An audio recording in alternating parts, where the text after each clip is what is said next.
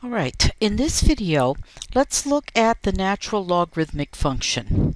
Looking back at the graph of the natural exponential function, note that it is 1 to 1 and hence has an inverse function.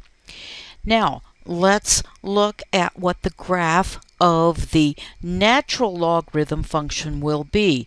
Please notice the notation. There's a special symbol because it is so important.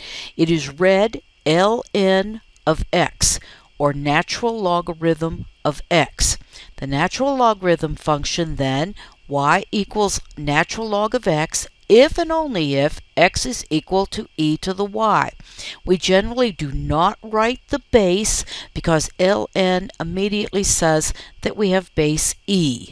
All right, let's look at a few examples here.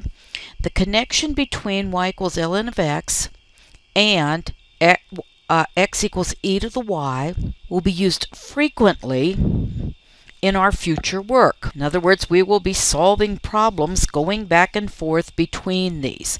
So if we say y equals the natural log of 12, then we're basically saying that 12 is equal to e to the y. Now, notice you do have a natural logarithm key on your the keyboard of your calculator. Now let's turn around and do e raised to the 2.48491 power and notice the relationship between the natural log of 12. Now you saw these properties with the log base a. The same ones apply to natural log. Natural log of 1 is 0. Natural log of e is 1. The natural log of e to the x equals x, and e to the natural log of x is equal to x.